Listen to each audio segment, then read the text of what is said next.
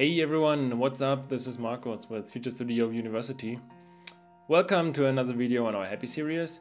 In the previous video you have seen how to render and reply views, and obviously there are situations where you want to send JSON data instead of rendered HTML. And this is what you will learn within this video, how to reply or how to respond JSON instead of HTML data. Before we go into the details, you can find the tutorial and the code snippets for easy copy and pasting on our website. It's the first thing in the description below. Alright, I've prepared a small sample project importing Hapi and creating a local server that listens on localhost with port 3000. What we want to achieve is to respond a request having the JSON data as a response payload. So obviously to do that we need a route, and we need to add that with server.route and pass the configuration.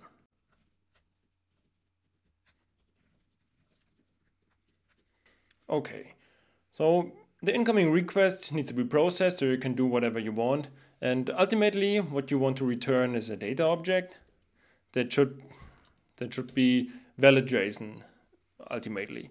So actually Hapi got your back, so you just need to provide the data object to the reply interface and everything else is done for you. If you need to intercept the response status code, there's a previous video, you should watch that. And you just a small heads up, you can do that with having the code object, and maybe you created something new and you need to pass the data back to the client, and you want to say that it's just that the data was just created, you can indicate it by the status code 201. Alright. So back to topic. If you want to reply an object or a valid JSON object, you can just go ahead and have it like, or create your data like this. Different data formats.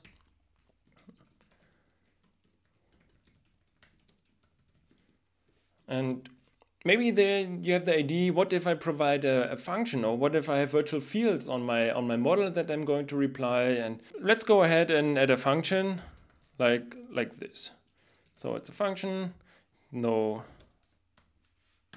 you can just do it like this. Okay, so let's check out what is returned using this data object.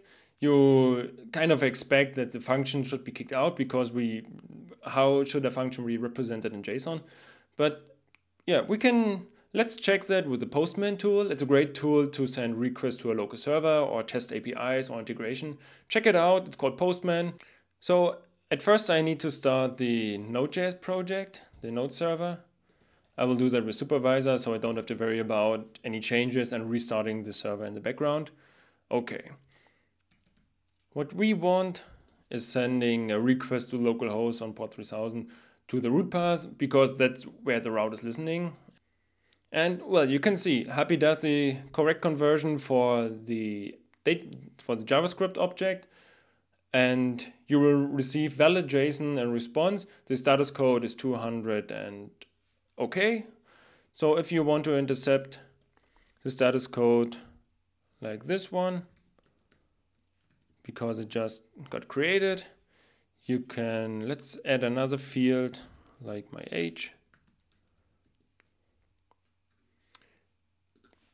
So you can see Hapi just added or changed the status code to 201, added the additional fields that we've added, and kicked out the function totally. So actually, let's review what you have learned in this video. Instead of replying any rendered view or sending a response with a different data format, you can respond JSON data for incoming request by just using the reply interface and passing a valid JavaScript object to the function. And because you will get, or Hapi creates a valid response object, you can chain any further data to customize the response, like the status code. And yeah, you don't have to worry about any conversion from JavaScript to JSON. It's all done for you, and Hapi got the functionality integrated already. Okay, I hope you liked this video, and if you want to watch more videos on Hapi and Node.js in general, follow this channel, click subscribe, and hopefully we see you again. We truly appreciate you being around. So have a nice week, enjoy coding, and make it rock.